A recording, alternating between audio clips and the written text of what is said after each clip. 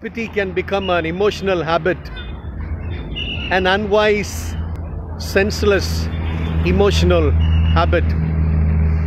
It's not just a one-time occurrence or a one-time indulgence, but self-pity, if you let it be in you, with you, it can become a habit.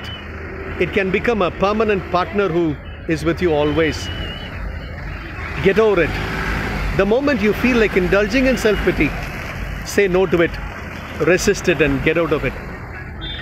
Walk in victory. Oh yes, every moment of every day you have the temptation to indulge in self-pity, to grieve God, to stop praise and to fall into complaint and murmuring, which is the manifestation of self-pity.